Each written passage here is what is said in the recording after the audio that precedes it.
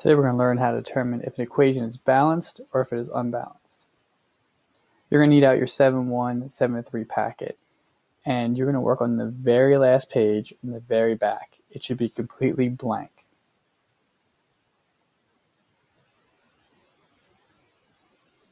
So why do we need to know if something is balanced or unbalanced? Well, all equations, all chemical equations, need to follow the law of conservation of mass, which states that matter cannot be created nor destroyed. So in this case, it means that whatever we start with in our reactants, we need to finish with in our products. You have to have the same number and type of atoms in your reactants as you do on your products. So we're going to do an example together. So you want to write down this chemical equation. To determine balanced versus not balanced, the first thing that you do is you're going to draw a straight line down, kind of by the yield sign. We're going to write down all of the atoms that we have on the reactant side. So it looks like we have hydrogen and oxygen. Now we're going to count how many atoms we have. This subscript 2 goes with only the hydrogen. So I have 2 hydrogens, and there's no subscript after the oxygen. That indicates there's just 1 oxygen. Okay, so now I'm going to copy my list from the reactants over to the product side. I'm going to count again.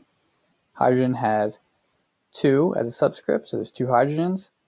Oxygen has 2 as a subscript, which means that there's 2 oxygens. Now when I compare 2 hydrogens to 2 hydrogens, that's good.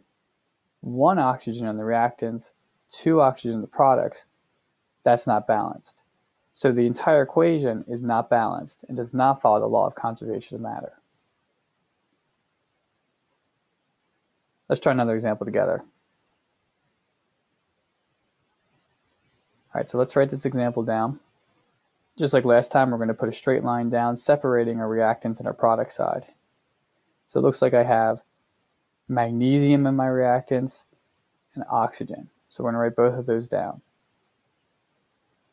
This coefficient multiplies through an entire compound. So in this case, it's only going to multiply through the magnesium. Because there's no subscript, you assume that it's 1. So 2 times 1. In this case, there's 2 magnesium atoms. Oxygen, subscript of 2, 2 oxygens. We copy our list down again on the product side.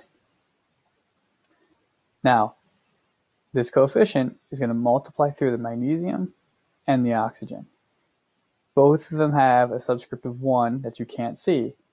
So we have 2 magnesiums, we have 2 oxygens. Now when I compare the reactants to the product side, it looks like we have the same type and the same number of atoms. We would call this balanced. Our final example is a little bit longer, so you might need to pause the video to record it.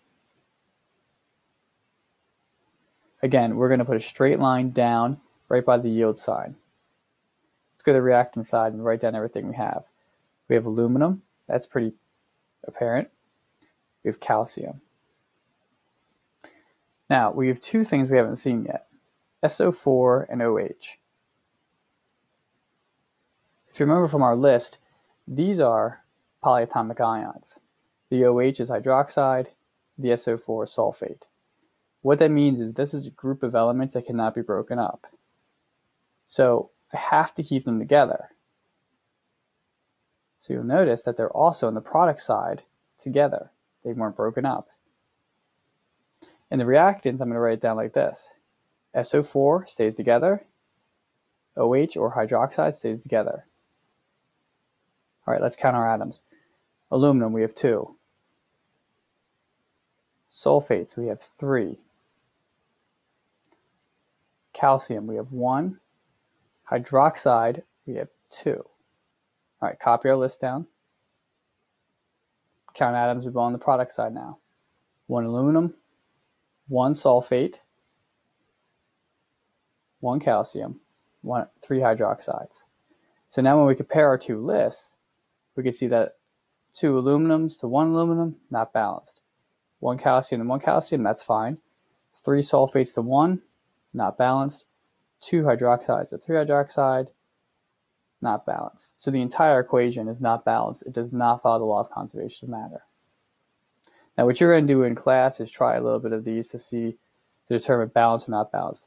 So on page 2 of your packet, you're going to complete 1 through 7.